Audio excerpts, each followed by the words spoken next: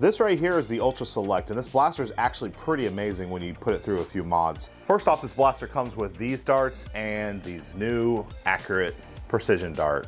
So my first recommendation is just don't use these. These are garbage. These are amazing though. So these go right in here. The cool thing about the Select is you can actually hold 2 magazines. The premise was you could switch between garbage darts and more accurate darts, but why would you even run garbage darts? Just run good darts. So the first mod that I did was right here. This guy was a little bit loose. Like when you would do this thing would move back and forth. I've actually increased the spring tension, so now it has a nice, good, firm switch. The other thing I did was I 3S'd it. So this thing now is running off 3S LiPo. Check out the fire rate of this thing.